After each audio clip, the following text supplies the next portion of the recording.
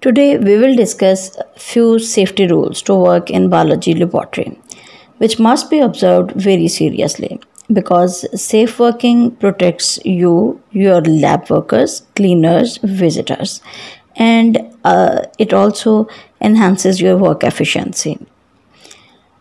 Never eat, drink, or smoke in a laboratory because eating or drinking in a laboratory can be very dangerous because lab is not that safe area to eat in. So you shouldn't chew any gum inside the lab, and you should avoid applying cosmetics and makeup.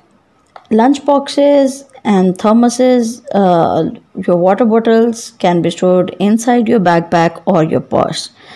These are not allowed on the lab bench or on the floor or near computers in the sink. Coffee cups are also not allowed in the teaching or research lab. You should avoid touching your face, mouth, or eyes while you're working in the laboratory. Avoid to suck pen or chew pencils because this is not a healthy habit, and you should always wash your hands before you leave and especially before eating. Be polite while you're working in the lab. You should avoid pushing, shoving, fighting, or horseplay inside the lab. Always you should put on the goggles when you are working with different type of chemicals or hot liquid or other material that could harm you. You should use caution when working with organic solvents. If you wear contact lenses, especially of the soft type, if you are in a doubt about what chemical you are working with and you are not sure about it, then you should ask your instructor. If you have allergy or asthma or you think you might be pregnant, then you should please inform your instructor. Always wear closed-toe shoes and long pants during lab to protect your legs and feet from spills. Always alert your teacher to any spill on your skin or even clothing. Never ever taste or smell any chemical unless your teacher tells you it is safe to do so. You should tie or pin your long hair in scarves and different headwears to avoid contact with flames or chemicals. Be sure you know how to use equipment before you start your experiment.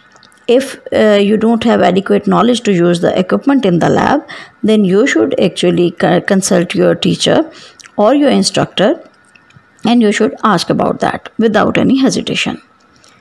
Children are not allowed in the laboratory.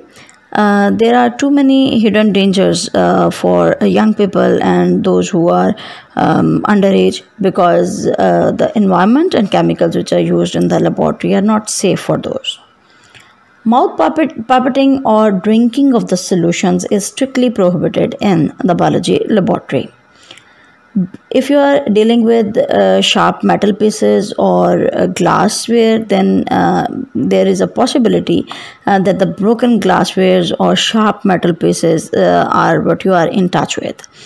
These pieces should be placed in separate boxes which should be labeled with either sharps or broken glasses, and then you can keep these boxes and you should put all that stuff in specific boxes which are properly labeled unless it is contaminated with the body fluid or microorganism. Because if you are working with some sharp metal piece or some glassware and that is contaminated with any of the body fluids or the microorganism, then it's rather dangerous to put it in just a labeled box and to discard it directly in the environment because it can actually contaminate others. So it should be sterilized.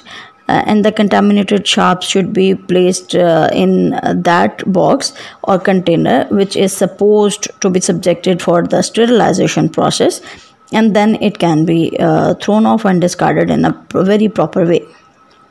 Organic fluids, for example, ether, acetone or chloroform or any other volatile liquid should be used inside a fume hood.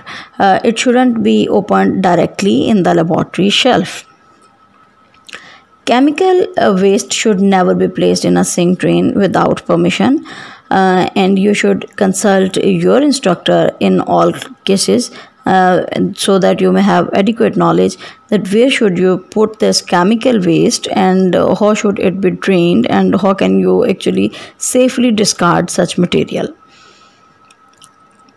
Media with different microorganisms should be placed in a biohazard bag or labeled autoclavable beakers for sterilization and disposal. All glasswares should be rinsed after use, and your test tubes should be placed upside down in a rack, which is actually specific rack provided for the test Cut tubes. objects on a suitable work surface. Always cut in a direction away from your body. When you are dealing with the hot plates, you should keep in mind that hot plate would look same whether it is hot or cool. Never touch a surface of the hot plate to determine its temperature.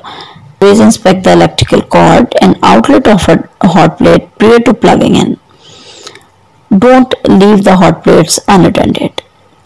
When heating the chemical or solution in a test tube, do not point the test tube towards anyone, and you should avoid open flames in the your slides and cover slips, because those are usually glass made, so those should be discarded with care. Students and instructors should know the location and operation of all safety equipments.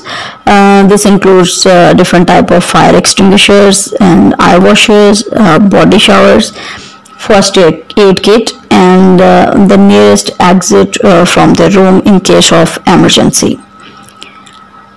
Put off your lab coat before you leave the laboratory, because this is not a healthy practice to put on the lab coat when you are coming out of the laboratory after completion of your experiment.